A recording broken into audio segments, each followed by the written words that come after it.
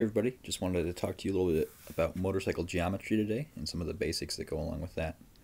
So the first thing that you probably hear people talk about is wheelbase, and all wheelbase is, so you take right in your front axle, draw a line down to the ground, and then in your rear axle, and you draw a line down to the ground. Wheelbase is just the distance in between those 2 points. So we have our wheel base, and that connects your front and rear axles.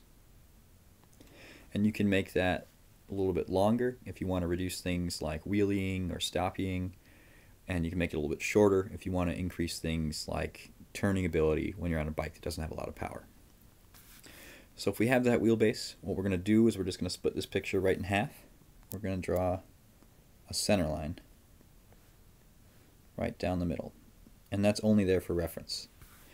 So after we know what the wheelbase is, what we want to know is, well, where's the center of gravity located? Where's the mass between the front and rear wheels?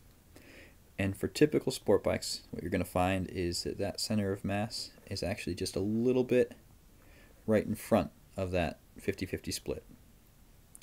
And when you start talking with vehicle dynamics people, well, what they're going to tell you is the distance between where that center of gravity is in your front axle, we're going to call that A, and the distance between where that center of gravity is in your rear axle, we're going to call that B. And now that we know where it's located horizontally, right here, just a little bit forward of the center line, we want to know how far up it is vertically. And this varies from bike to bike, but a good rule of thumb estimate is kind of right below this frame spar, roughly where the motor is. And we're going to draw that in the center of gravity, center of mass, just as this like little BMW looking propeller symbol. So we'll draw a line up to there, and then we'll draw what our total height is there, and you'll see that referred to by the lowercase letter h most of the times. Sometimes you'll see it written as CGH, and that's for center of gravity height. And so all these parameters that we've done so far in purple, that's just for the bike itself. But as you all know, when we have a bike, the rider plays a big role. So I'm going to draw a rider in there. We got his hips here on the seat, bend for his knees and a bend for his foot. His torso comes up here over the tank, nice head, and then the arms come in here. So just knowing a little bit about personal anatomy, we know that the person's center of gravity is located somewhere between their hips and their belly button.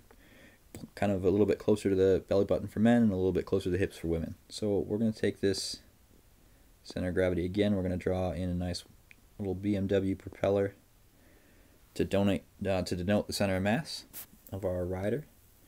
And then what we want to know really is, well, where's the center of mass of this whole system, of the bike and the rider when we put it together? The way we find that out is we're going to take just a straight line, connect the center of mass of our rider and the center of mass of the bike. And then we're going to take a step back for a minute, and we're going to make some back of the envelope estimates here.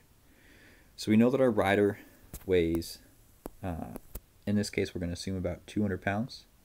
And I know that not all riders weigh 200 pounds, but just for the sake of argument, we're going to say our rider weighs 200 pounds. And a typical sport bike weighs about 400 pounds. So that means we've got, for our total system, a weight of 600 pounds. So you can think about it in thirds, right? 200, 400, 600, that's thirds. So we're going to take and we're going to split our line, our blue line here, connecting our two centers of mass up into thirds. So here's your first third, here's your second third, and here's your last third between your rider center of gravity and the bike center of gravity. Well, we know that the bike weighs more, right? The bike weighs 400 pounds, so that means that the center of gravity is going to be closer to the bike center of gravity than it is the person's center of gravity. So we're going to start at our person, and we're going to go 2 bars over, 2/3 of the way, for 2/3 of the weight of the bike. So we go 1, 2, and we're going to draw our combined center of mass here. Again, this is getting a little crowded, but we're going to use our little BMW symbol for combined center of mass. And one thing that should stand out to you right away, and granted this is just a paper drawing, but our center of gravity is now sitting right here on this line that we called our center line before. And that's the magic bikes, right? That's what the designers are aiming for, is they're kind of looking for a statically even split 50-50 front and rear. Now that's going to change as you're riding, and we can talk about that in another video. We'll talk about some dynamic stuff for the bikes. As you accelerate, your weight's going to shift off that front wheel and onto the rear wheel, and as you brake, the weight's going to lift up off your rear wheel and go onto your front. But at least statically through the corners, and if you were just to sit on your bike on a set of scales, you're not going to be perfectly 50-50, but you're going to be pretty darn close. I hope you learned some new stuff about bikes, and if you want to learn more stuff, don't forget to like and subscribe.